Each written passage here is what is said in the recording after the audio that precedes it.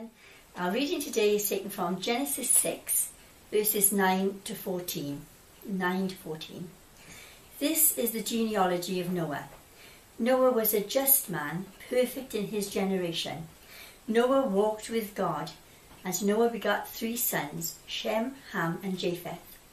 The earth also was corrupt before God, and the earth was filled with violence.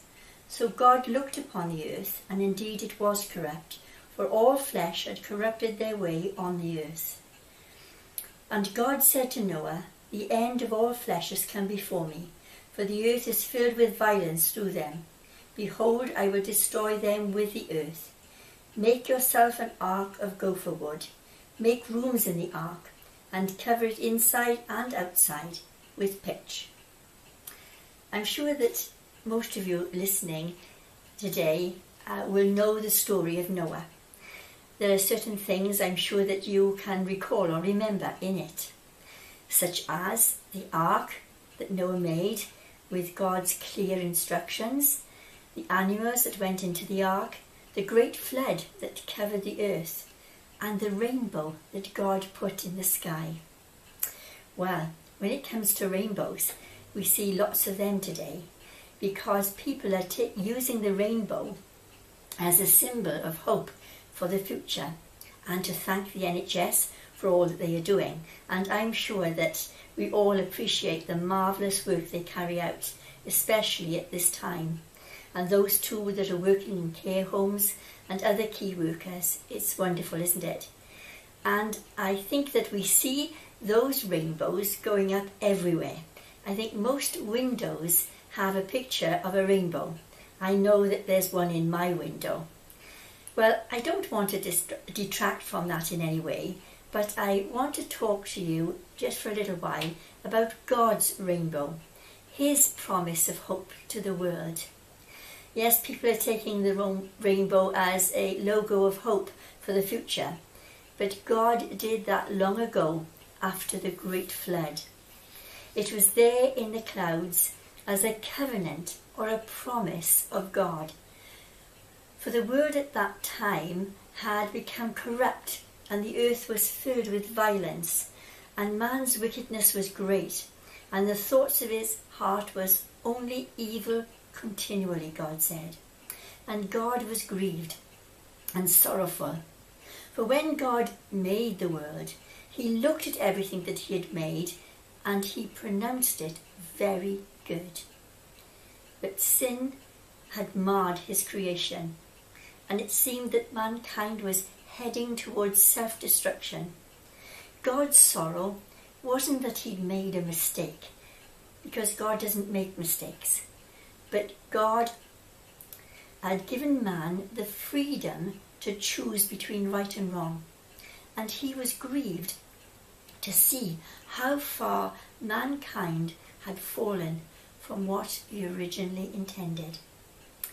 But although God pronounced judgment upon humanity at that time, yet in the midst of judgment we see mercy, the mercy of God, because He gave the people of Noah's time that space of time to repent of their sinful ways. 120 years, in fact. And during those years, Noah wasn't just building an ark, he was also warning the people of coming judgment. 2 Peter 2 tells us that Noah was a preacher of righteousness. God said about Noah that he was blameless and that he was righteous among the people of his time. By his character and reputation and by practice, Noah was set apart from his generation. God said, I have seen that you have been righteous before me in this generation. He walked with God.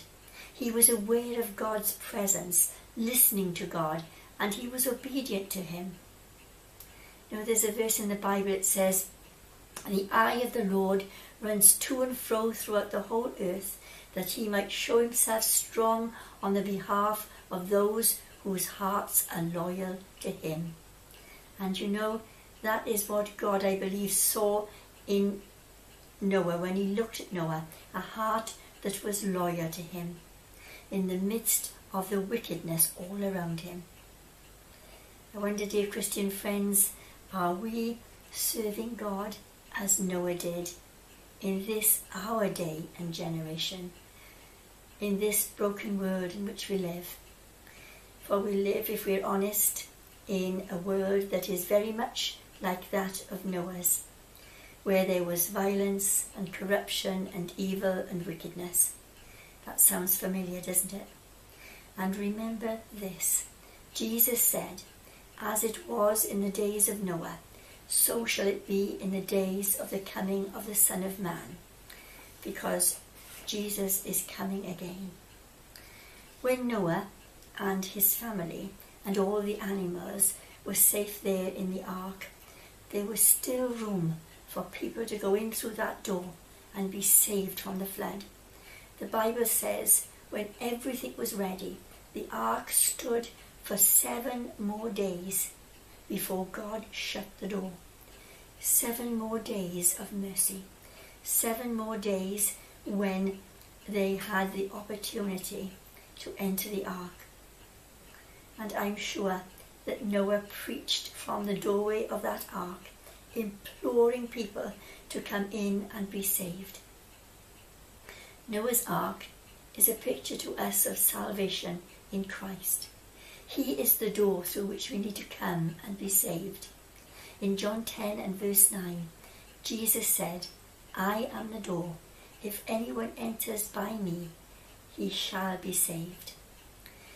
You may be asked, well, saved from what? Well, from our sin, from God's coming judgment upon sin. The Bible tells us that it is appointed unto man once to die, and after death the judgment.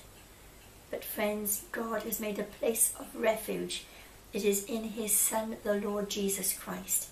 He took the penalty of our sin there at Calvary and the punishment. And today there is room at the cross for you if you would come and be saved. There is something we note in the story of Noah. It is that God called Noah, it says, into the ark. And when the flood was abated, he said to Noah, go out of the ark, which would imply that God had been with him all the time. And I thought, what a comforting thought it is, because it speaks to us that God is with us in all our trials, in all our storms, in all our difficulties. He will be with us if we look to him. And even through what we're experiencing right now as a nation, the Bible tells us that God is an ever-present help. Bless his wonderful name. Now, the first thing that Noah did when he alighted out of the ark was to build an altar unto God, and there he made a sacrifice to God. He wanted, I'm sure, to thank God for keeping them and preserving them through the flood. And God was pleased with Noah's sacrifice. And God said to Noah, while the earth remains, seed time and harvest, cold and heat, winter and summer, day and night shall not cease. God's covenant or promise wasn't just to Noah, but he said, I establish my covenant with you and all your descendants after you, and with every living creature that is with you, the birds, the cattle, the beasts on the earth, all that go out of the ark. Never again shall there be a flood to destroy the earth. This is the sign of the covenant I make between me and you and every living creature.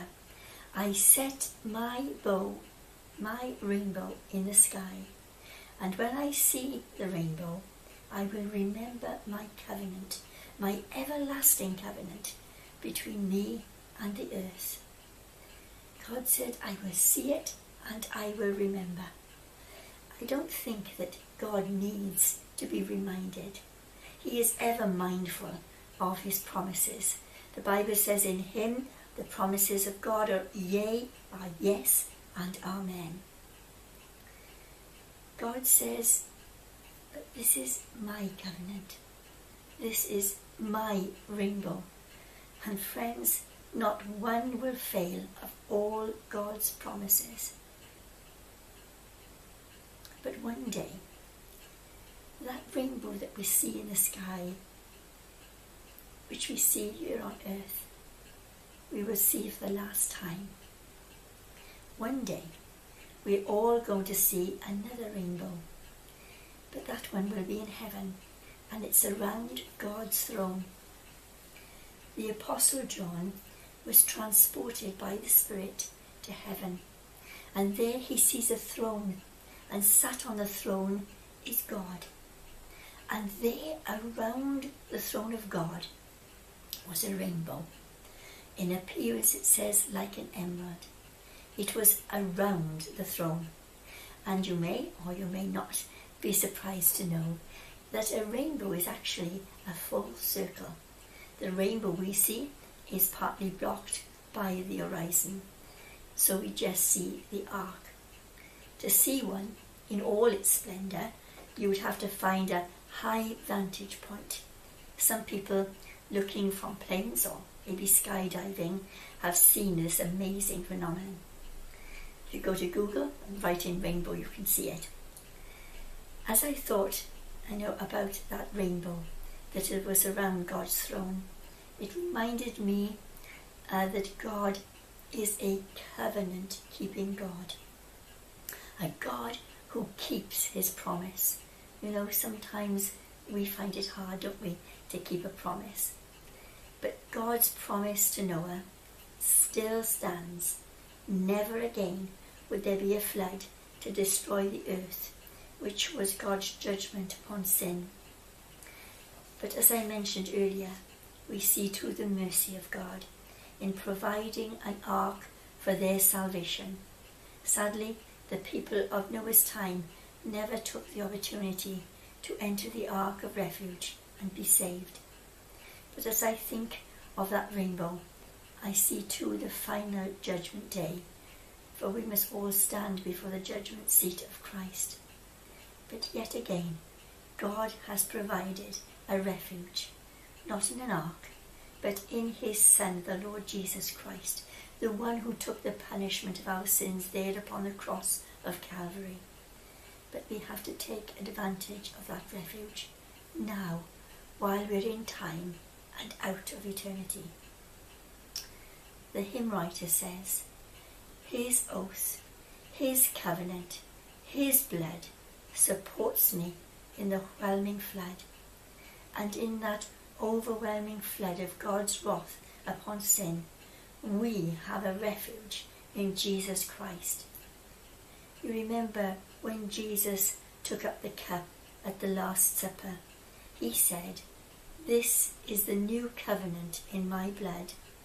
And in this new covenant, God has pledged to forgive the sins of those who put their trust in his Son. When you see those rainbows, or a rainbow in the sky, remember this promise that God has made to you and to all mankind. And I pray you will put your trust in him. Be safe in the ark of God's refuge. And I pray that today you might know his wonderful salvation.